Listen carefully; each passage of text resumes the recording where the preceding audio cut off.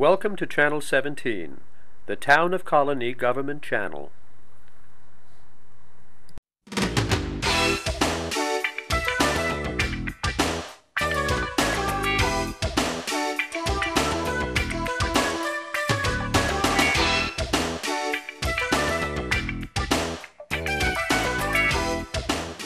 Hello and welcome to The Money Factor. I'm Richard Naylor, your host. Today we'll be talking about the 2010 census. We'll be discussing what's new, how the data are used, and giving you a little context about the census in general. Our guest today is Joanna King from the Capital District Regional Planning Commission. Glad to have her here. I want to welcome you, Joanna. Well, thank you, Richard. It's great. Census is upon us. Indeed it is. And I think by the time people see the show, they will have received their forms. Yes, the forms are being mailed now. If you haven't already received it, they will be arrived by March 19th. That's likely the last date. Okay. So by the end of this week. Very soon. Very exciting for us. I thought because in preparing for the show, at the last second, I decided to look up a little history, and I knew that the census was part of the Constitution, but I didn't know anything beyond that. Yep, the census started centuries ago. 1790 was the first one, and it came about because they needed to figure out how many representatives they were going to have in Congress. How do you do that? You apportion it based on population. So even today, that's one of the main reasons that we continue the census and why the Constitution states that we have to have a census every 10 years so that we know exactly how many seats we apportion per state. So it's been going for quite some time. That's pretty neat. When I think about that, I think of George Washington was president back then, and then you think, wow, they were thinking about how to set up the government, and this was just a detail. A very small detail at that point in time, but certainly an important one. Right. Certainly an important one. And then I did learn how many people were in the country at that time. Not very many. Under 4 million. Compared to now. And almost 700,000 slaves out of that. So about a fourth of the population were slaves. Yep. Which is pretty high. Yeah, it definitely is. And that continued to grow. But as we all know, that ceased. And now we have millions and millions and millions of people. Lots. Well over 300 million. So that's a huge increase. Right. Now, you're with the Capital District Regional Planning Commission, and I know a lot of people in the community have met people who work there. Mr. Chen, yep. Rocco Ferraro, Yep. Joanna King. Joanna King. It's actually a very small group. We only have 6 employees, but we have our fingers in lots of pots, as they say. There's just so much that CDRPC does in terms of helping communities. We work directly with a variety of communities. We work directly with organizations actually using census data to develop community needs assessments and look at specific locations. And for example, I worked with the Urban League to look at what downtown Albany, Schenectady, and Troy, what their demography looks like, how many minorities, what sort of income these minorities are making, on and on and on. And that's all directly from the census. We work with DEC and a variety of communities on a census, or rather a combined sewer overflow project. We have environmental planning, we do GIS. It's a lot. So you're really kind of the go-to people locally for statistics. Yes. Oh, certainly for statistics. We are actually the local state data center affiliate. So that means that if anybody has a question about some sort of data, demographic data, they can come to us and we will help them get that answer. Let's just give them right now your phone number in case Sure. somebody says, well, that's what I really need. I need to work with these people. How would they reach you? The CDRPC phone number is 518-435-0850. 518-435-0850. And we'll put it on the screen. Sure. And our website is very easy. It's cdrpc.org. So if you can say your name, Capital District Regional Planning Commission, just take the letters. Put an ORG at the end and you're good to go. You're good. Okay, yeah. Great. That actually, our website has a very, very wide selection of data available directly on it. We have GIS maps of how the population has changed over the last 60 years. It's a great resource. One of the things that I used your site for, at least it was very interesting to see. I'm not sure what I did with it, but because I'm not a planner, is your journey to work map. That was fascinating to see how many people who live in Colonie drive this way, how many drive that way, how many people from Schenectady County come to Colonie, and how many people go to Albany, et cetera, et cetera. And that's all census data. Wow. So it reaches far, and it's very useful information to have. And also just really interesting for Joe Citizen just to see. Right. And it kind of aggregates things right there. So the census, we'll get to that. Why is it important to fill out the form? The census is hugely important. We need everybody to fill out the form for a lot of different reasons. The first, we actually already touched upon, it's congressional representation. In 2000, based on the 2000 census population count, New York State actually lost 2 seats in Congress. So one of them was lost by less than 100,000 people. It is very possible that there were, in fact, 100,000 people in New York who just didn't fill out the form. We could potentially have not lost one of those seats. This year, we're projected to lose another congressional seat. So right now we're at 29. We could drop down to 28. That's one important reason to fill out your census form, so that you get the representation that your state deserves. So if a state does a really bad job, they're going to get less money. Oh, yes. Less highway money, drastically less money. Everything. The federal government apportions over $400 billion a year based on census data, which includes the stimulus money at this point. And that works out to be about $1,600 a person per year. Yeah, and when we think about filling out our taxes, that's scary. But the census is not quite as scary as filling out the taxes. It's got a lot less information. But if you don't fill out that form, what happens? Taxes could go up. So it's really important, really important. Now, I think I've read that the census, well, I know now because I've read, preparing for this, that the census has changed a lot this year. Yep. What's different? It's much easier. In years past, there were 2 forms. Now, there's only 1. It has 10 questions. It will take probably 10 minutes to answer. I filled mine out. I timed it, actually, because I'm a bit of a data geek, and it took me 6 minutes. I did it in the car while I was waiting for my to-go food to be prepared. You were sitting. I was sitting. I was in the parking lot. I was waiting. I had my windows rolled down. I was enjoying the spring day. It's very easy. Very easy, very fast. So you didn't need any other information? You didn't have to go to your file cabinet? Nothing. Could do it outside in a park? In a park, easy walk as in the pie. park. Exactly. A walk in the park, slice of piece of cake, easy, very easy. So we can go through the questions. I just want to touch on one other thing. You said it's much simpler. Well, how are we going to get the other information? How are you going to get Journey to Work out of the questions that we have now? That is a very good question. The Census also does another product called the American Community Survey, which has essentially taken the place of the longer census form that we used to see on the 2000 and prior censuses. So the American Community Survey goes to 3 million households a year nationwide. That works out to be about 250,000 households every month get this American Community Survey, which is much more in-depth.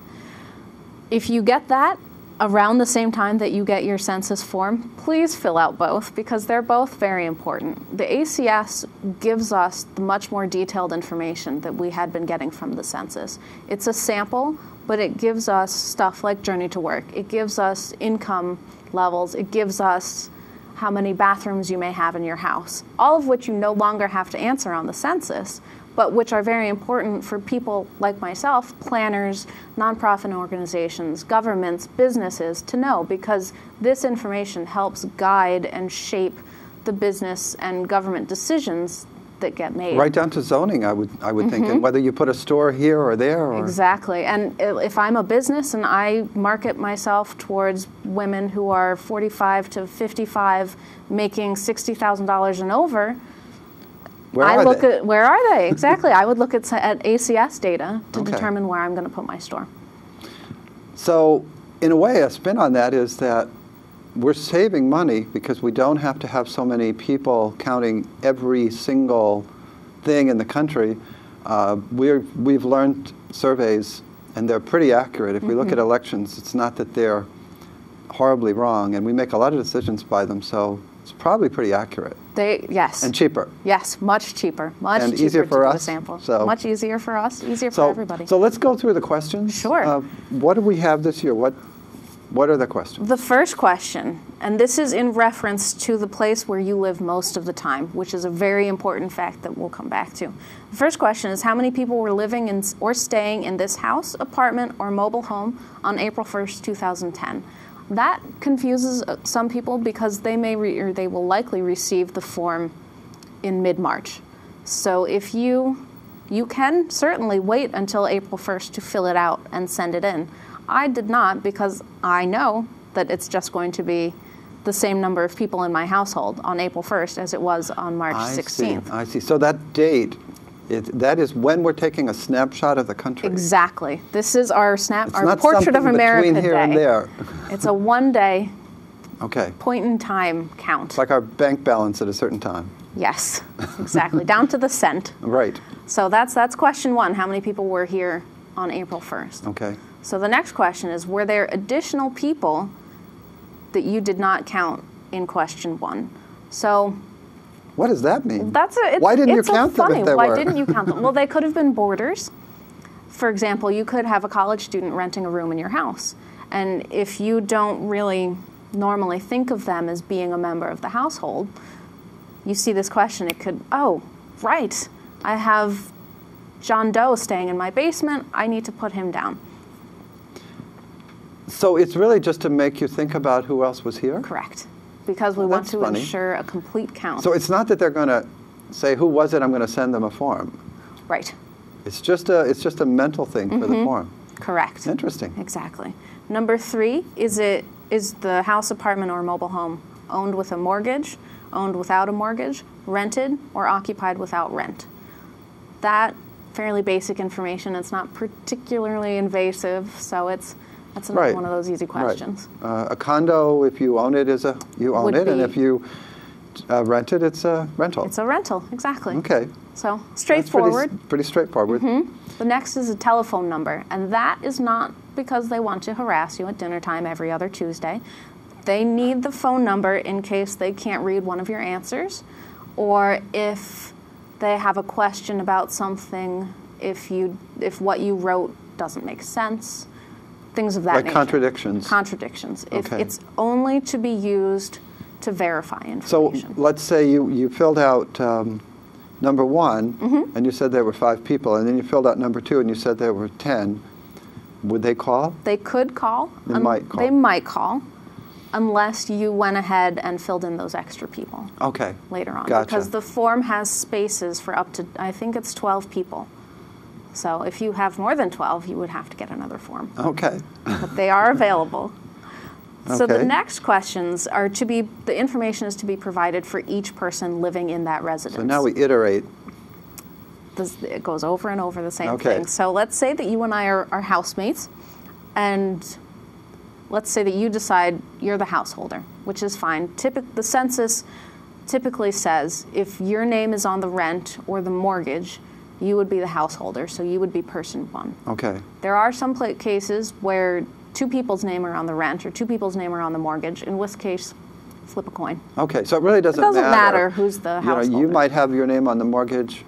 Your spouse or the person you're with might be making $400,000 a year and paying everything else, and not care if you have the stinky little house or not. Yeah. But it doesn't matter which one of you fill it out. Correct. Okay. Because as long as the information is on there, that's all we care about. Gotcha. We just want everybody to be counted. Right. So it's the name of the person, the sex, male or female, the age and the date of birth, and then the next 2 questions get a little longer, only in terms of how much space they take up on the form. Are you of Hispanic, Latino, or Spanish origin? Okay. So in that case, it says no, I'm not. Well, that's very straightforward. If you are, it asks you basically which nationality or of which origin you would be. So Mexican, Mexican-American, Colombian, Dominican, Spanish from Spain, Puerto Rican, on and on. Now, is that a confusing one? Because are some people wondering, am I or am I not?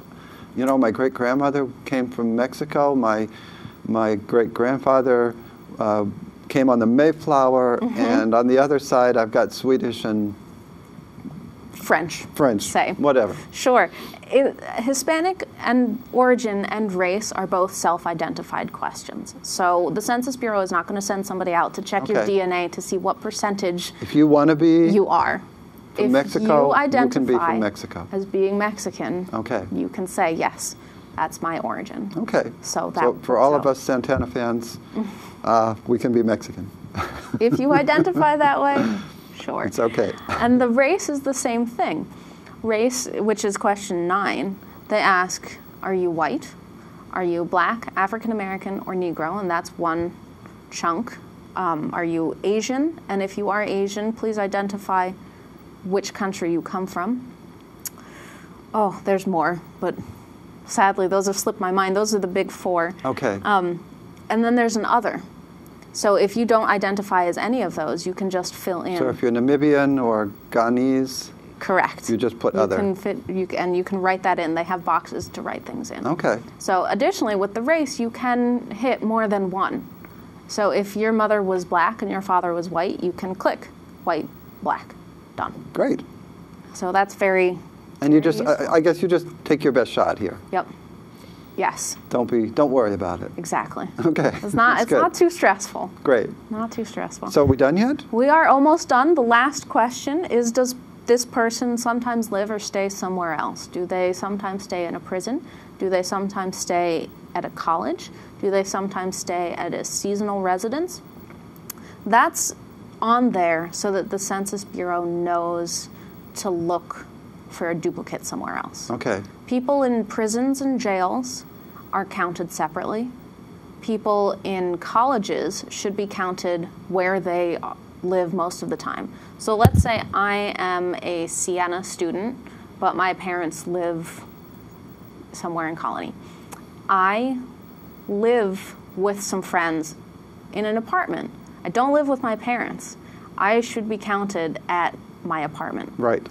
So but if my parents... Just because you were there for spring break, maybe you actually went to SUNY Buffalo. Sure. And you came, or let's go to MIT or why not? Stanford or something. University of Hawaii. And I came home for spring break. Exactly. And my parents should not count me here for spring break.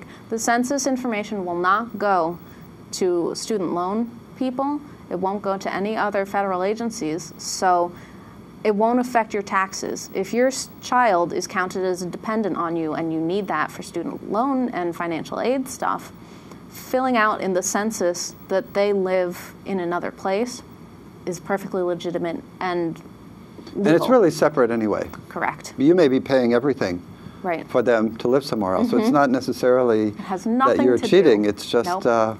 That's different. It's a different question. Entirely. They are two separate pots in two different universes. Great. So nothing to worry about there.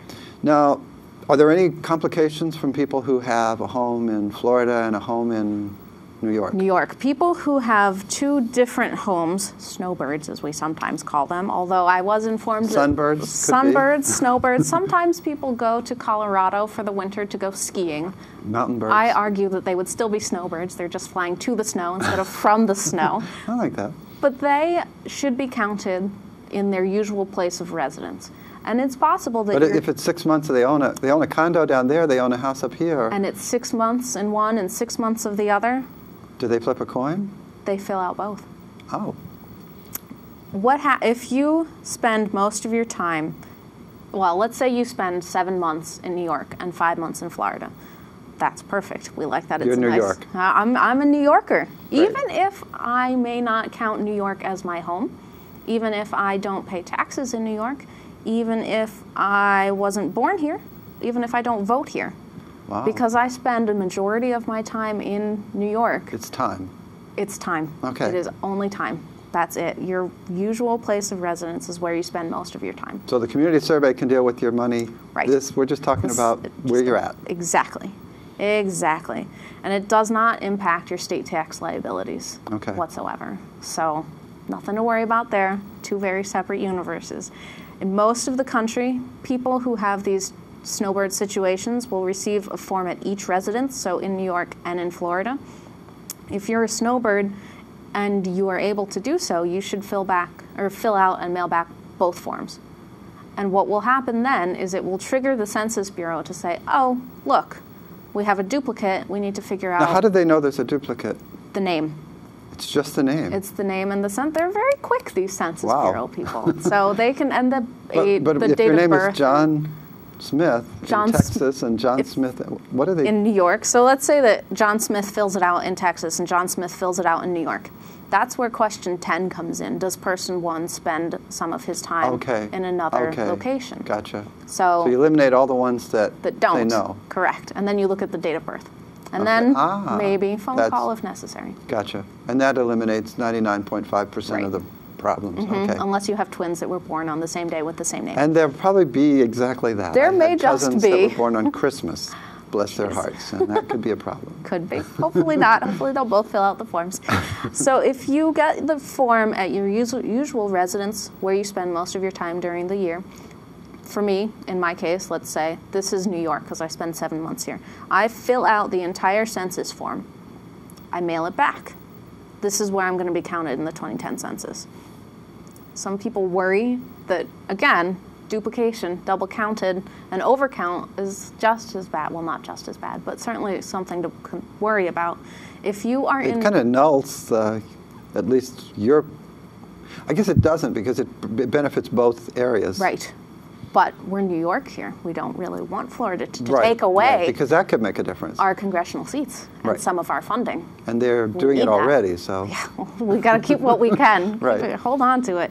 So if I'm in Florida on April, at the time of the census, which is entirely possible because although it's nice today, it may be cold tomorrow here in New York, and I get this form, what I need to do is I need to put a 0 in question 1, which is how many people were living in this household on April 1st, because this is not my usual residence. Wow.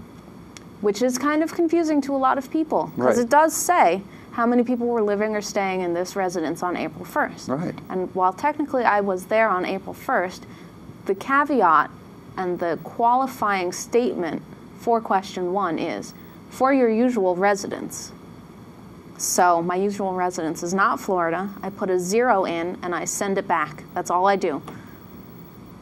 So let me recap that because let's say you spend 10 months in New York and 2 months in Florida or Colorado or wherever, Hawaii. Let's do Hawaii. Sounds good. And in March and April, you're in Hawaii. Yep.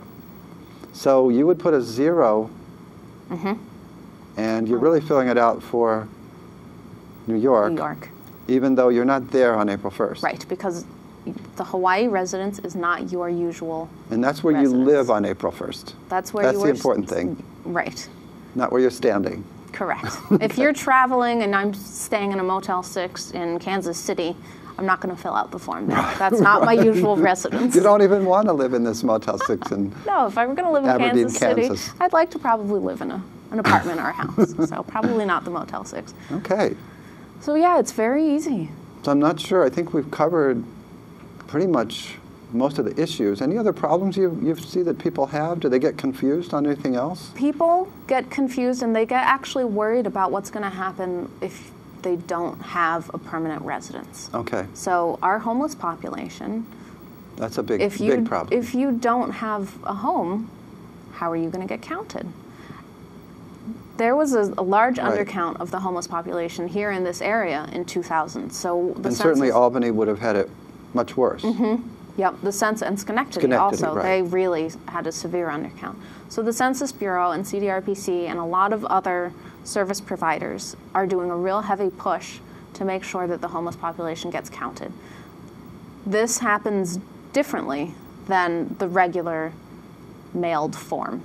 Homeless people, if they're staying at a shelter, they get what we call a group quarters enumeration. So it's what happens in dorms or prisons or military bases. Right. People come, a census taker comes on a certain day, and everybody gets an individual form, and they fill it out, and then they hand it to the census taker. So that happens rather than mailing it back. That way the census taker can see exactly how many people. If people don't want, if a homeless or somebody who's experiencing homelessness does not want to give their name, that's okay. They will take down whatever information they can get, and we'll be happy with that. So that's very important. Yeah, and I think that's an issue that many of us have read about in the paper as Albany's total population shrinks. Yep. And I think 1 or 2 censuses ago they fought. They would have dropped at that point below 100,000, and they didn't because they sued and they counted more people. But in the 2001, they couldn't get there. Yeah. It was. Yeah. So I think most people who are watching the show wouldn't be in a situation right. where they're homeless, but it's still a very interesting topic, and you just wonder, are these people do exist? Yep. And they are there. Are there. It's not a numbered. It may not be a numbered house. Sure. But it could be under the 787 bridge at the Corning Preserve, and they need to be counted too. Right. And even if people who are watching this don't actually experience homelessness themselves, they may volunteer. They may go to a church that has a shelter or a food pantry of something of that nature. So there are still ways to make sure, we call it getting out the vote, but it's right. not really the vote. It's just making sure that the message gets across. And well, it is getting out the vote in Congress. Yep, that is very true. Very true. Yeah. So we're trying to make sure that everybody is aware of that the we're census. represented and they're represented. Yep. Because in another way, I'm thinking, well, they're totally unrepresented because they're uncounted. Yep, exactly. And if you are uncounted, then that's it. You don't exist. You don't, yeah. In terms of a lot of things. Representative power. Yeah, representative power and funding. I mean, this funding that we get that's based on census data, it goes to police stations, it goes to fire departments, it goes to ambulance services, it goes to highway infrastructure, it goes to hospitals, Medicaid, social services grants, a lot of federal grants. This is a lot right. of stuff that we're talking about here. It's a lot of services, and it's a lot of services that people who may be experiencing homelessness or potentially experiencing homelessness or facing some sort of economic problem, they could really strongly take advantage of these programs, and if they're not counted, then there would be less for them to take advantage of. And I thought of 2 other areas we probably should go back to just a touch. This census only has 10 questions. Right. I don't think most people would feel that this is a danger for identity theft. You're not even asking for a social security number. Correct. You even have to do matching on names, Correct. so it's that anonymous. On the other hand, the other census, the community one, that they might get at the same time, but probably won't. Probably won't. Does have more personal information, but it's just as important. Yep. You want to talk a little bit about the privacy issues? Absolutely. About that. Confidentiality of the census form and its information is at the forefront of many people's minds. People are very worried about, as you said, identity theft. They're worried that we'll hack into the... Yeah, it'll affect everything. And it's not something to be worried about with the census. All this information is protected by a very strict law. All census employees take an oath, and if they disclose any information that could potentially identify you or your household, it's up to a $250,000 fine and jail time. So they take it very seriously, very seriously. This information, it can't go to anybody except for the Census Bureau if it could identify you. That means no law enforcement agencies, no immigration agencies, no social services agencies, your caseworker can't find out, parole officer can't find out, your landlord can't find out how many people you have living with you, which actually has become somewhat of an issue for a lot of people, especially with this economic downturn that we're experiencing. People moving in. People moving in. If I filled out on my lease that I have 2 adults and 1 child staying in my apartment, well, okay, actually, in truth, I have my sister and her 3 kids also staying with me and my cousin. And they said they were leaving last month, but they're still here. Right. They need to be counted on the form. If my landlord does not want them to be living there, I still need to count them on the form. That information about the number of people living in my house won't get back to my landlord. And it's still a dependency, and we need representation. Correct. They're still living in that area. So that's a good point. Anything else? Lots of people who use the census for genealogy. Thank you. Tracing back their family history. And that fits with the library. How could I forget that? Exactly. It does fit very closely with the library. So I know I personally have used census many years previous census data to learn about what my forefathers were doing, where they lived, race, all that jazz. It takes 72 years for this information that I fill out today to become public. 72 years, 72 not years. 70. Not 70, not 75, 72. They shot the difference. 72. Okay. So 72 years before the information I fill out today can become public. So is it the 1930 census that we might have in our microfilm cabinet right now? Soon. Soon, not even yet. Okay. Soon. Wow. Could be. Right, okay. So we would have a lot of time. I mean, chances are probably not going to be alive for 72 years. Right, and that protects people for pretty much their entire life. Exactly. You know, it's hard for me to realize, why did I forget that? Because for the last 30 years I've been a librarian, and I've watched people look at these old microfilm machines with rolls of census information for 8 hours until their eyes were falling out. And these days, that information is easier to get through with websites like Ancestry.com, which we subscribe to for Colonie residents. But it's still the same information. It is, and it came from the same place, and that's the census. I know I used to go to the National Archives in D.C., and I would be one of those people sitting there for 8 hours. And so it's not a real leap to find out why you ended up working with data. No, it's not, is it? Gosh, I never thought of it that way. But yeah, I've definitely been a user of data for a good long time. A good long time. So that's pretty good. Yeah, we like it. I love the census. And I think the community appreciates CD, Regional Planning Commission, RPC. RPC, you got it. Right. Yeah. Well, how can they? What if they had another question about the census? How would they answer that? If we said something that confused them, or they just forgot? There is a local census office here in Albany, and they have a phone number that we'll put that up to. We'll put that up to. It is 362-2178, and that will get you to the local census office, where they can either answer your question directly or tell you where the closest, what we call a QAC, a questionnaire assistance center. Sounds like a quack. It does. You're not supposed to say questionnaire that. Assistance Center. Okay. Yep. So a QAC is a location that is staffed by a census person, where you can go if you have problems filling out your form, if you don't speak English very well, if you have literacy problems, if you can't see very well, you can go to a questionnaire assistance center. If you lose a form?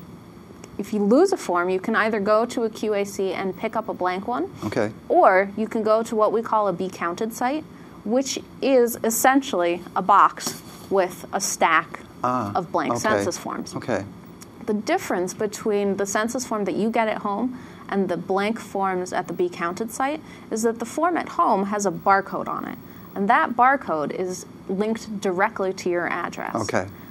The blank form that you pick up at the Be Counted site has a space in there where you have to fill in your address. Okay, so it's a little easier to use the one at home, and it's a little easier for you. Exactly. A lot easier for the Census to read Bureau, it. exactly, Okay. because they don't have to then key in all that extra information. Right, okay. But there are available forms if you lost your form, if you didn't receive a form, if you are that college student living in somebody's basement and you think you may not have been counted, you can certainly go to a Be Counted site, pick up a form, and fill it out. It's better to fill out a form if you suspect that you weren't counted, and then have two of you. Now, did you say where we might have a site locally? There, I did not say. But the local census office and the census website both have lists. Okay, okay. So the census website is 2010census.gov, 2010census.gov. Okay, and that's very easy right to for the remember. census. Exactly, right to the census. And you probably put in your website. zip code or something? I don't know how they're going to do that. The list will be live shortly, Okay. but it will certainly give you. And again, if you call that local census office number, they can tell you directly. Okay. Where Call your library, call you, call the Census Bureau. Sure. They'll find it. Yep. Somebody somehow will track down the information Right. you're looking for. Great. Chances are it'll come back to me, and I will certainly have it. Beautiful.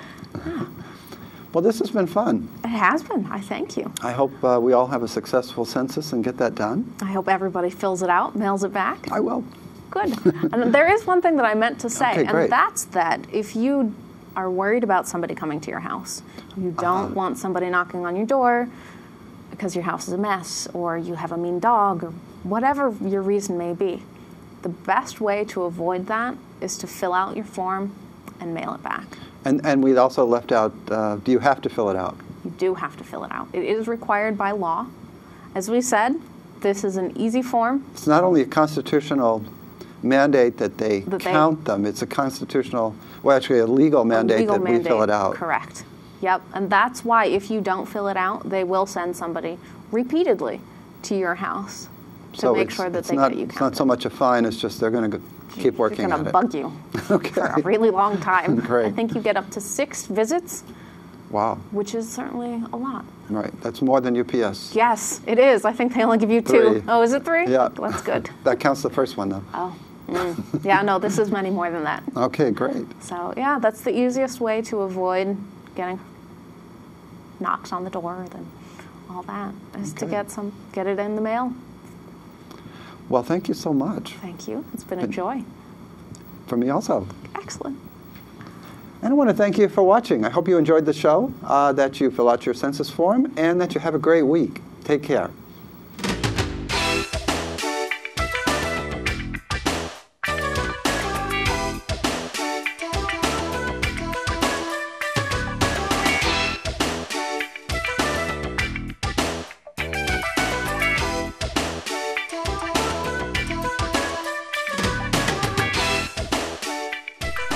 Welcome to Channel 17, the Town of Colonie Government Channel.